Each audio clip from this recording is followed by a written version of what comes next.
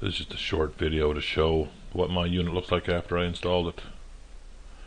I built a plywood rack, set the panel into that, just to keep it up off the ground a little bit, and put that up against the side of the house.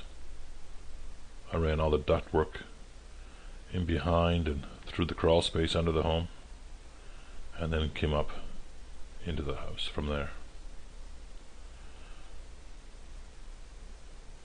The Lexan is staying clear. The unit is producing good heat.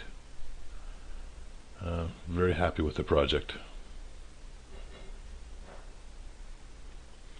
Inside the home here, we're looking at the cold air intake for the panel near the floor.